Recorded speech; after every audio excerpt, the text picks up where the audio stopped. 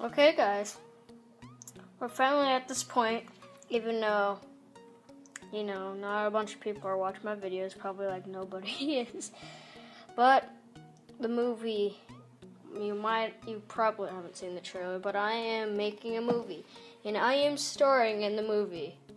And if you haven't caught on, this is my actual face. I know it's a start, but today I've just been wanting to talk about Revelations, man, the last DLC.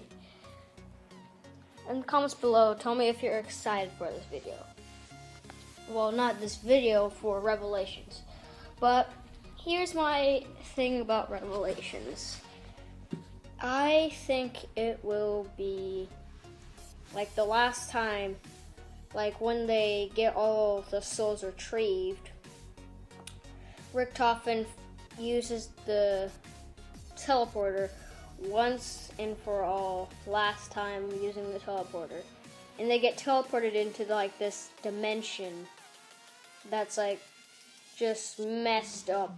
And Revelations, I think, is just gonna be all the past maps, every single other map combined. So basically like all maps put into one. But I think it's gonna be mostly Origins. And I will think the staffs will return. If they don't return, I will be very disappointed because Origins is my favorite map. And I'm gonna make this my first favorite map if they bring back the staffs. Because Origins, it's just awesome. But besides generators, that was a bad idea. Well, you still get points. But I'm feeling pretty confident about this. Well, I think the real Origins staffs will be there, not just like the copies in Origins, but I think the real staffs will be there. But that's just my type of way of thinking it.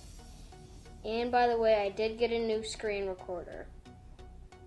More uploads for gaming videos. And I'm working on the second trailer for